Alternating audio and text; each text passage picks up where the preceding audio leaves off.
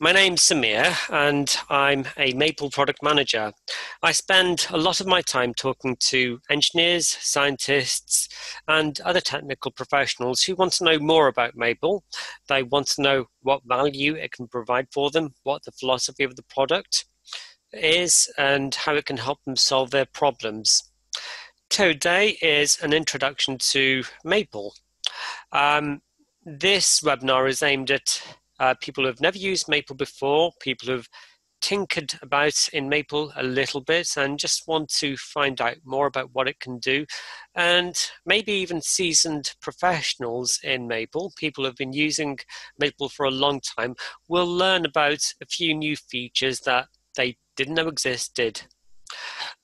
First of all, I want to start off by showing everyone a few applications, just to give everyone a sense of what a complete Maple worksheet, a complete Maple document looks like.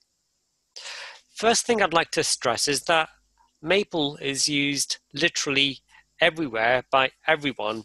We have a very diverse body of users, everyone from aerospace engineers, chemical engineers, people in earth and building science, electrical engineers, hydraulics, mechanical. We have a large body of users employing Maple for signal, image, and audio processing, structural engineering, thermal engineering, and much more besides that. Let's start off by looking at this worksheet. Now, a Maple document can have many different looks, and what you see on screen is just one particular look for a Maple document. At the top, I have a diagram and a description of the problem. I then have some parameters, some properties of this structural steel shape I'm pulling out of a database of structural steel properties. And all of the properties, such as the warping constant, the cross-sectional area, have units associated with them. Below that, I have some more parameters. I have some equations that I've entered in Maple in natural math notation. So we have things like overline division, superscripts for powers, proper Greek letters, and so on. And at the very bottom, I have my results. Now, Maple is fully electronic, so if I change a parameter value here, and let's even change the type of structural steel shape we're analyzing, and I hit this button, or I used the appropriate keyboard shortcut, those changes cascade down the length of this Maple document, and all of my results, my dependencies, my plots, if there were any, update to reflect the new parameter values. Now, my results at the bottom have units associated with them, and we'll talk about this in greater detail later, but if I left-click on one of the units, I can mouse over to the context panel on the right-hand side and rescale the result to any other dimensionally consistent unit, so feet, meters, and so on.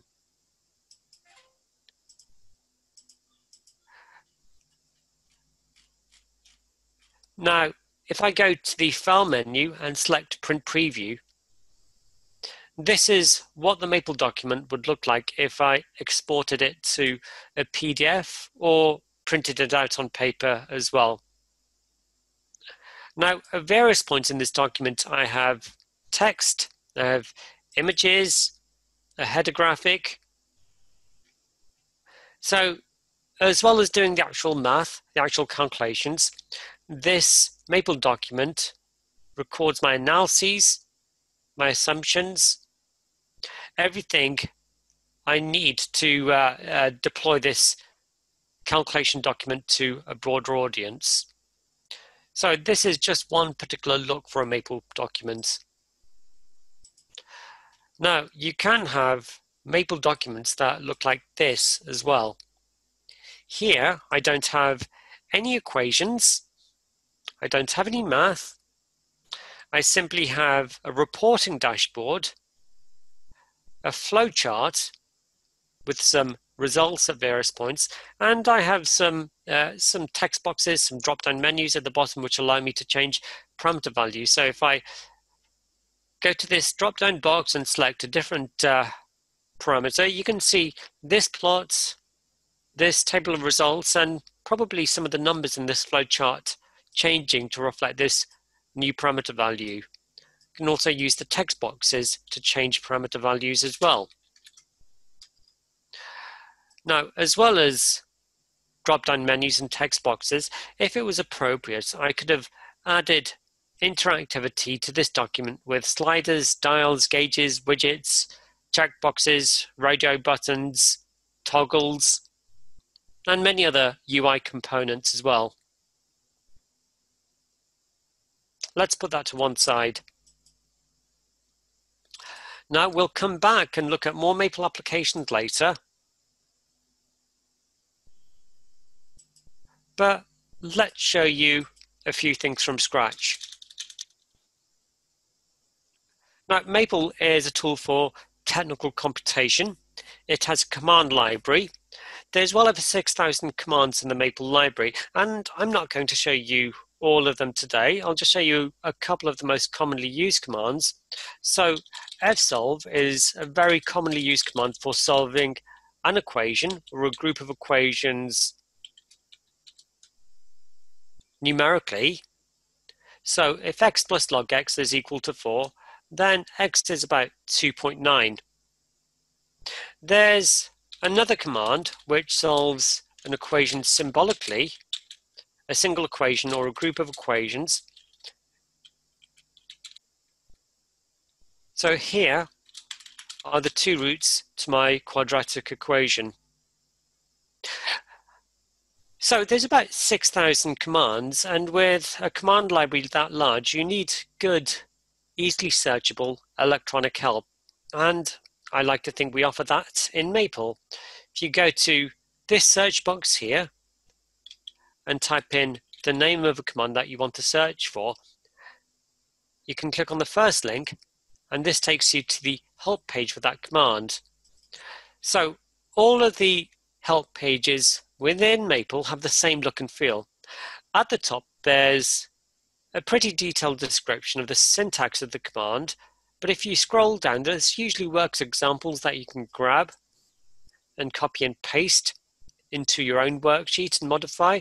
And there's often links to more details here at the very bottom. And there's links on the right-hand side to other relevant commands. And these links on the top right-hand corner are a great way of learning about the broader ecosystem of Maple's technical computation tools.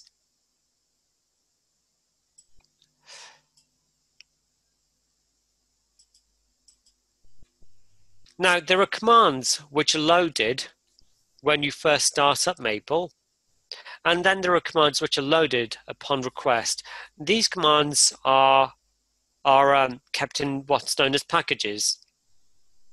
There's about 120, 130 different packages. There's also packages that you can download from the Maple Cloud as well. Now, this is a commonly used package of commands for matrix computation. And this is how I load a package of commands using the with command. So here are all of the additional commands that you can use.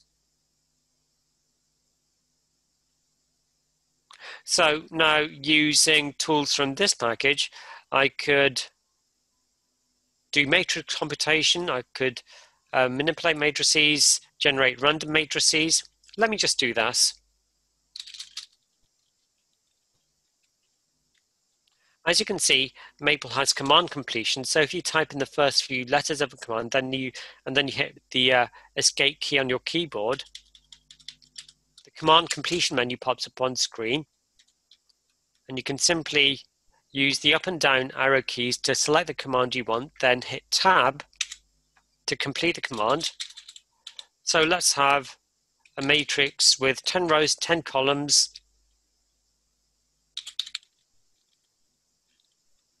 with random numbers between 0 and 1.0. If I hit enter now, this is my matrix.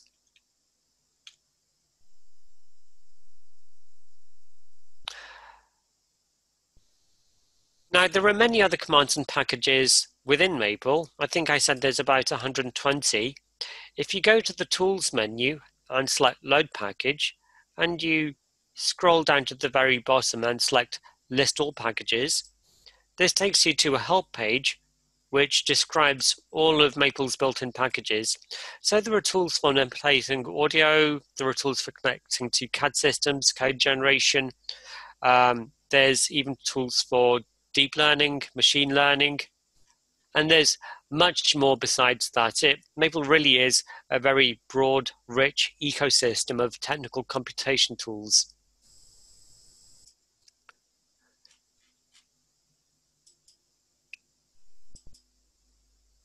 We also have the context panel. Let me just type in a simple expression and we'll see what happens to the panel on the right-hand side here. So if I just type in x times cos x, you can see the panel on the right-hand side populating with relevant mathematical options, mathematical functions. So for this expression, Maple has decided these are relevant commands. So let's just pick one of these. Let's plot the result. And there we go. Now the context panel is truly context sensitive. So if I've typed in, say, a differential equation, Maple understands that this is a differential equation and gives me new items in the context panel for solving this differential equation symbolically.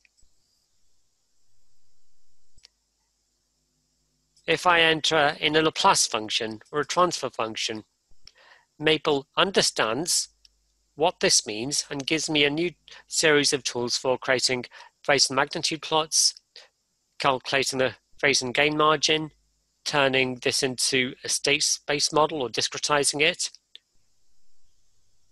Let's just generate a magnitude plot.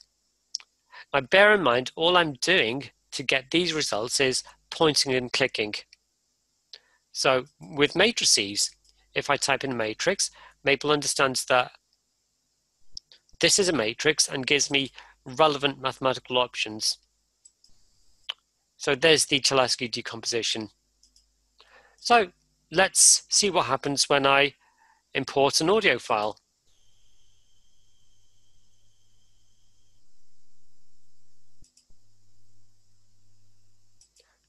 So Maple distributes a series of sample audio files when you install the product. And I'm just going to load up one of them.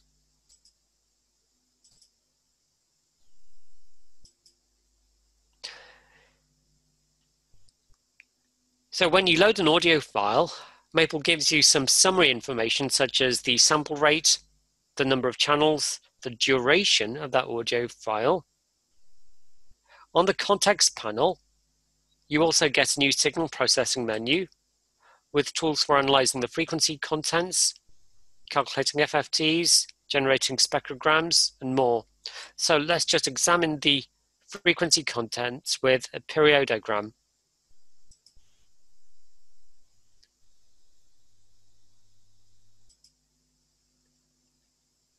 One of Maple's core features is its ability to understand units and dimensions. Here, I've just added two quantities in joules per kilogram per Kelvin. Here I have the result. The context panel understands that this is a united quantity and gives me tools for converting the result. So I could convert the result to BTU per pound per degree Fahrenheit. I could also add in some sensible numeric formatting as well.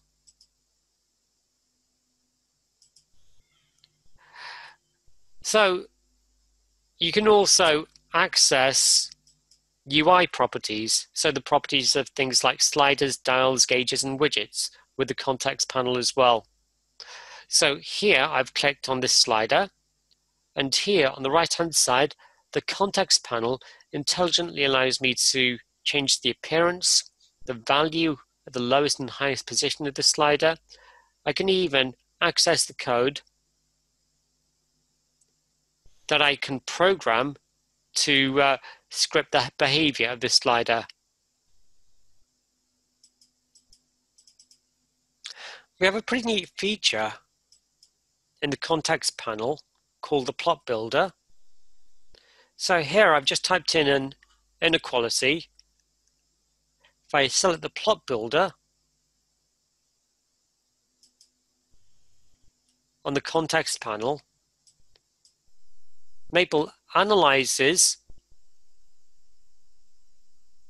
the expression and generates the appropriate plot and gives me ways of altering the appearance of the plot, creating animations, and so on.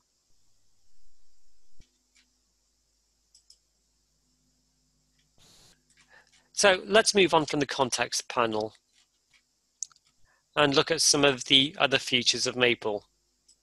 So I briefly mentioned units, so there's just one or two features I want to explore about units, and I'll do this with a couple of applications. So units flow from parameter definitions through to analyses, equations, and into your final results. Now, this is a simple design problem. Here, I'm solving for the span of this parabolic suspension cable. That's this value A here. I have all of the other parameters. So this is my equation. Again, it's entered in natural math notation. Here are some parameters, and these have been entered with the units. So L is 100 feet, and D is about 2.7 feet. And here, I'm solving my equation for A, the span. And the results flow out with units as well. So if I wanted to, I could change some of the design parameters, hit this button, or use the keyboard shortcut, and I get updated results. Again, with the appropriate unit. And using the context panel, I can rescale the result to any consistent unit and add in sensible numeric formatting. It's a pretty nice feature.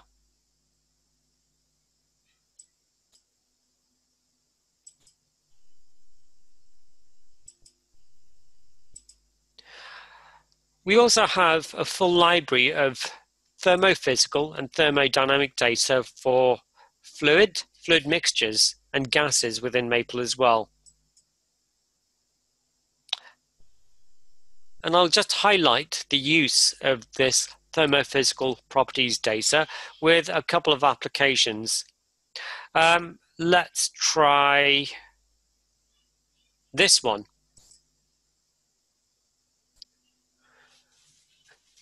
So again, at the top, I have a diagram, a description of the problem.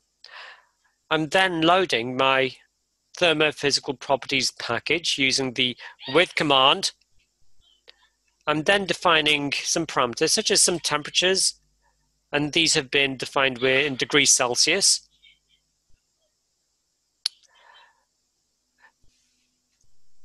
Now, for this specific application, I need the thermophysical properties of air, and I can extract those using the properties command from the thermophysical data package. Here, I'm extracting the enthalpy of air at a temperature of T1 and a pressure of P1. T1 and P1 have been defined here. I'm also extracting the entropy as well.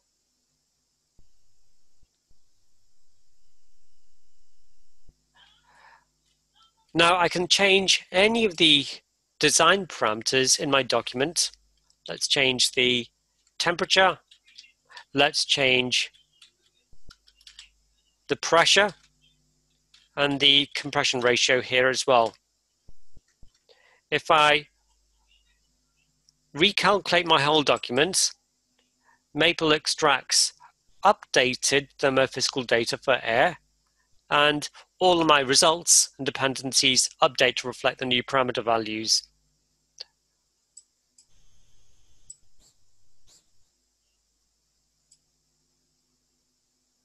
Now, there's hundreds of fluids within the thermophysical properties data.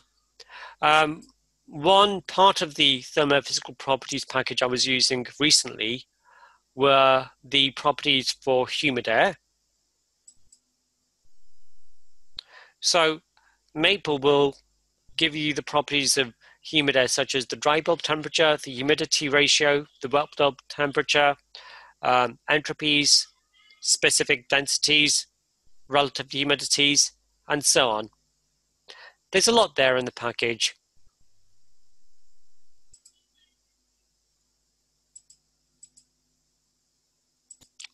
Let's close down some of these worksheets. So Maple also has an extensive series of tools for signal, image, and audio processing. And again, I'll highlight some of these through an application. And let's pick this one.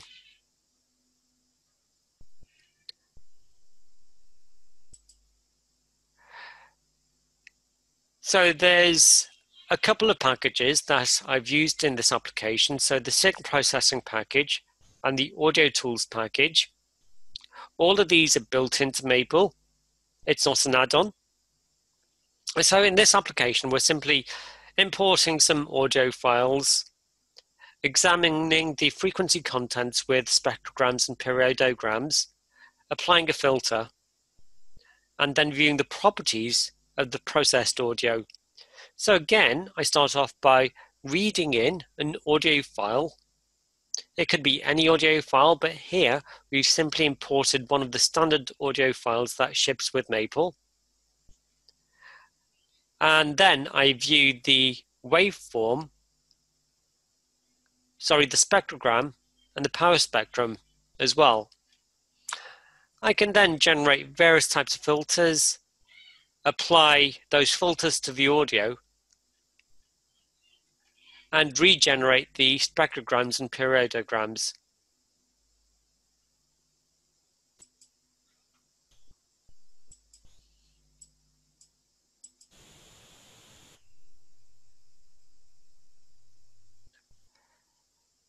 We can also analyze images using Maple's signal processing tools as well, because an image is just a signal. So in this application, we're going to import a noisy image and filter out some of the noise. So this time we've loaded two packages, the signal processing package and the image tools package, and we'll read in a noisy image. And this actually is a noisy image of the Maplesoft offices in Waterloo, Ontario. And as you can see, it's been polluted by some periodic bands of noise. Now, if you take the FFT of this image and visualize it as, and visualize the resulting spectral data as an image, this is what you see. So this is a visualization of the spectral data of this image. Now, periodic noise is usually identified as little dots of high intensity, which are usually mirrored around the axes. So this axis, this point, and this point. What I can do now is apply a notch filter, try to blank out the spectral data, these 2 points of light.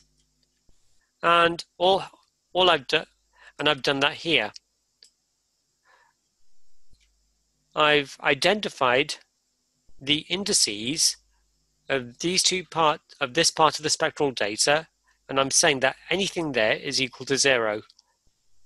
And this is what the resulting visualization of the spectral data looks like. I've blanked out those 2 points of light, those 2 high intensity points. Now, if I take the inverse FFT of that image, this is what I end up with. I've successfully filtered out the vast majority of the periodic noise. You can still see some bands of the periodic noise at the fringes of the image, but it's a much cleaner looking image. It looks much better.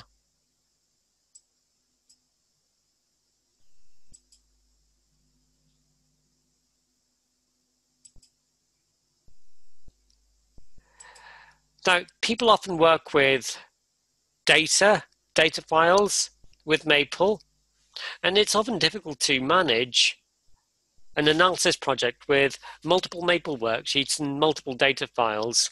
A few releases ago, we introduced a new file format called a workbook. A workbook is a file container.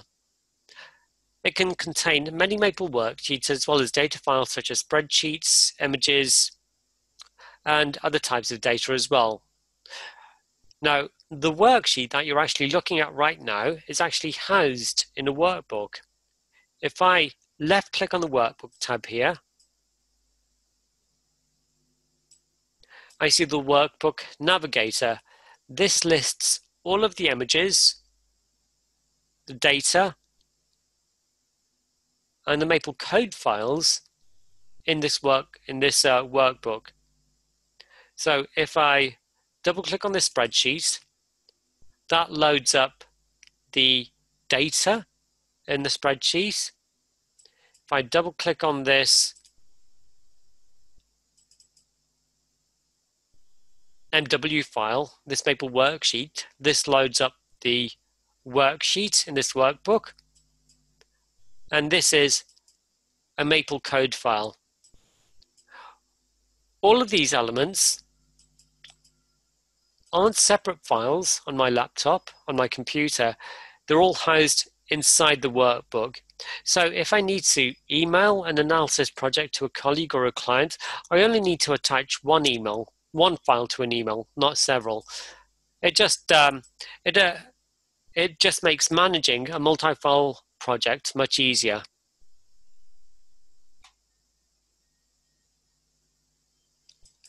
We also give you various ways of protecting your analyses as well. Let's look at 3 of them.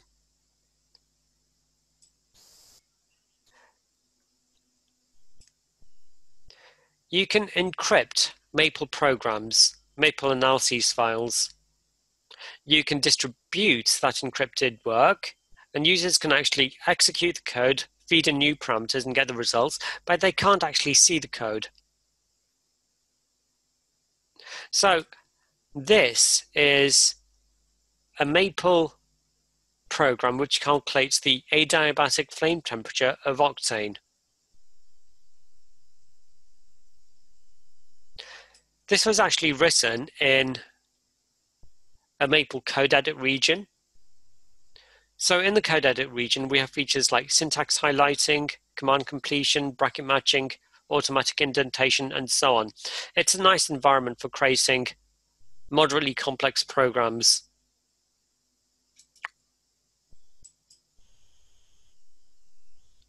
We can save an encrypted version of this procedure to an outside file called a Maple library archive using the savelib command.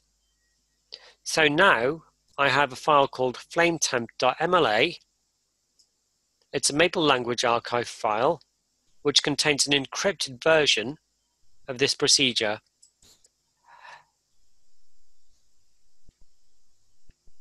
At this point, what I can do is load up or start a new worksheet and insert a reference to my encrypted procedure.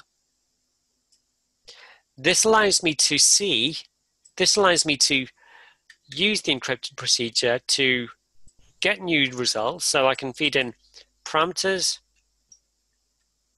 and get updated results.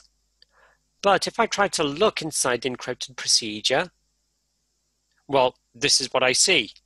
It's not human readable, it's encrypted. So this is a really secure way of distributing your analyses and work.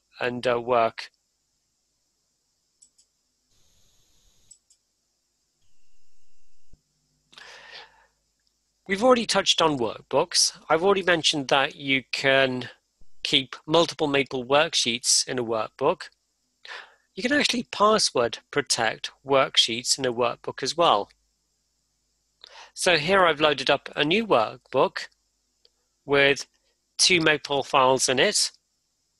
There's the main.nw file, which is the worksheet that you're looking on now, and then there's a password protected file, idealbraytoncycle.mw, and you can see it's locked down and password protected with this padlock icon. Now, from any worksheet in this workbook, I could actually run this password protected worksheet, send in parameters, and get updated results. And I can do that with the document tools run worksheet command. So somewhere inside idealbraytoncycle.mw, I've defined the quantities that can be fed into this document and the result that I want to extract from the document as well. So here I'm feeding obviously some temperatures in. I'm reading a pressure in. I can execute this command. I can get updated results. But if I try to double click on this worksheet to open it, well, Maple's asking me for the password. And unless I know the password, I can't get into this document.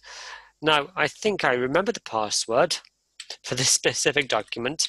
It's actually Maple. If I do that,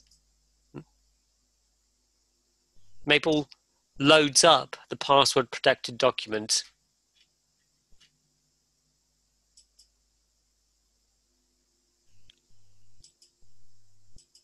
Now, there's another neat way of protecting your interactive Maple document from accidental edits.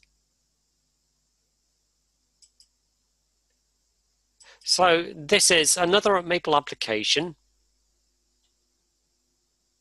It has some text boxes which allow me to change parameter values. There's this button here which allows me to get updated results. But if I look at the bottom of the Maple interface, there's a checkbox, editable, which is currently checked. If I uncheck it, this document is not editable. So that means I can't delete any of the text inside the document. I can't cut, move, copy or paste any of the interactive components. What I can do is change parameter values and get updated results. And this is actually a neat way of protecting interactive Maple applications from accidental edits.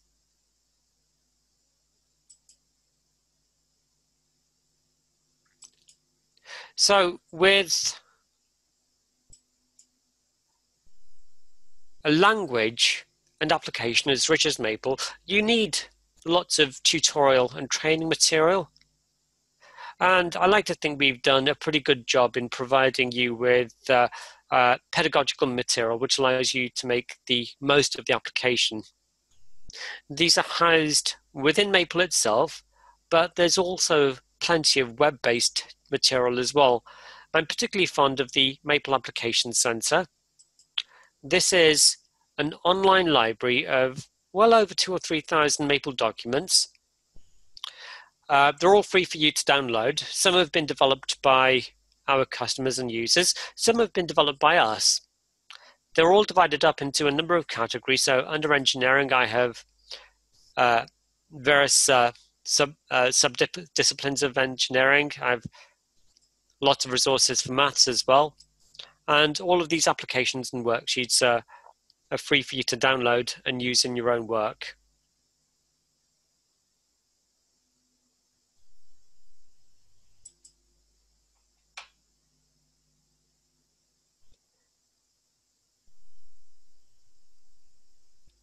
Within the product, we have many different resources.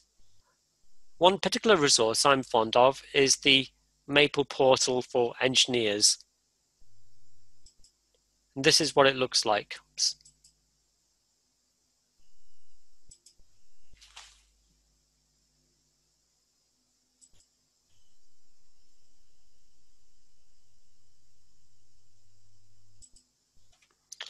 You can access it by typing in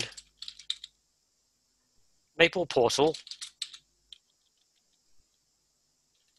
/engineer. If I hit enter now, it brings up this landing page. This is just a curated collection of applications, worksheets, tutorials, and tips for engineers. I'm particularly fond of the application gallery, which is just a library of pre-built applications across a number of disciplines. You may have seen some of these applications in the webinar today, but there's much more besides that.